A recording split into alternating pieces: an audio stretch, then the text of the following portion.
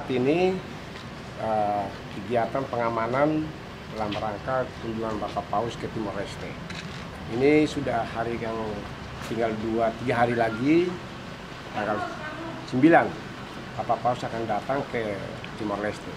Namun demikian, di batas negara Timor Leste sama Indonesia, kami dari Aparat TNI Polri telah melakukan koordinasi dan rapat koordinasi sehingga untuk menempatkan personil-personil di tempat-tempat yang sekiranya masyarakat lewat, lebih-lebih di pintu masuk secara resmi, di mana umat yang sudah didatakan dari keuskupan, baik itu keuskupan Kota Kupang maupun keuskupan dari Belu, sehingga umat-umat yang menyeberang beserta seluruh instansi yang terkait, baik di petugas perbatasan, imigrasi, bea cukai, semua yang ada di perbatasan punya tugas masing-masing untuk melakukan pengecekan terhadap administrasi dari umat yang menyeberang. Sehingga dihimbau kepada umat untuk menyeberang membawa administrasi lengkap, yaitu paspor. Kemudian kami meningkatkan pengamanan di jalan-jalan alternatif di mana yang akan dilewati oleh umat, mulai dari batas Motaain sampai batas Motamasin, sehingga mengantisipasi umat yang menyeberang tanpa administrasi. Dan kami meyakinkan kepada masyarakat untuk melaksanakan kegiatan ini dengan aman, tertib, dan lancar. Baik itu keberangkatan sampai kegiatan ibadah di Timor Leste selesai dan kembali ke Indonesia lagi dia selamat. Jumlah personil yang dilibatkan baik ya dari TNI dan Polri, khusus untuk Polri sekitar 628 personil. Baik itu dari jajaran Polres Belu maupun dari Polda yang backup Polres Belu. Juga di backup oleh 3 Polres lainnya, yaitu Polres Malaka dan Polres TPU. Kemudian dari TNI, baik dari Koren 161 Wirasakti Kupang sama pasukan yang menjaga di batas. Ya, pesan kami kepada masyarakat yang melaksanakan penjara ke Timor Leste, laksanakan kegiatan dengan baik, siapkan fisik, harus sehat, kemudian administrasi yang lengkap.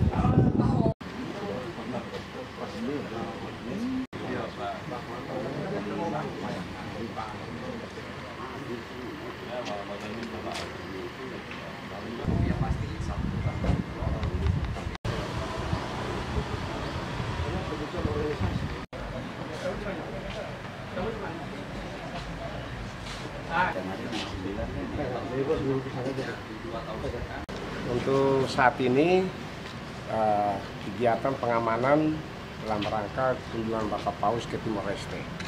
Ini sudah hari yang tinggal 2-3 hari lagi, tanggal 9 Bapak Paus akan datang ke Timor Leste.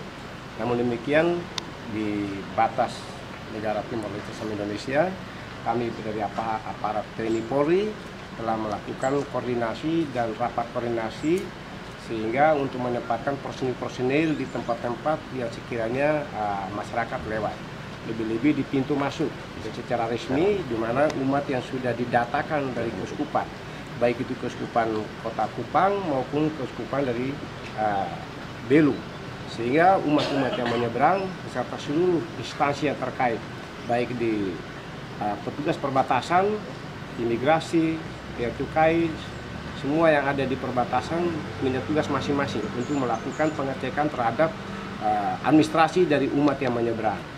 Sehingga dihimbau kepada umat untuk menyeberang membawa administrasi lengkap, yaitu paspor.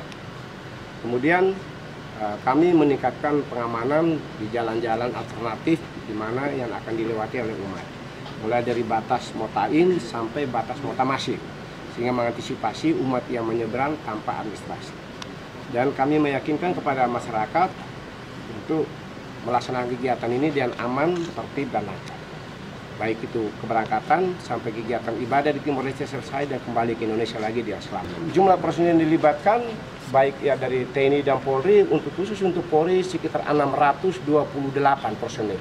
Baik itu dari jajaran Polres Belu maupun dari Polda yang backup Polres Belu. Juga di backup oleh 3 Polres lainnya, yaitu Polres Malaka dan Polres TPU.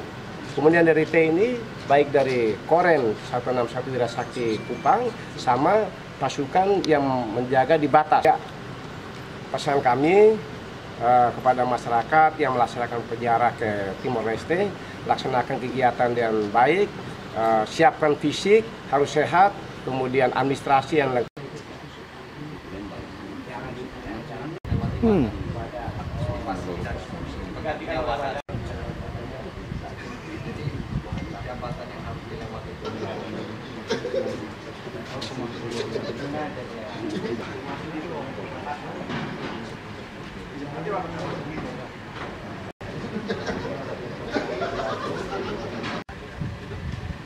Boleh juga yang lewat sedikit.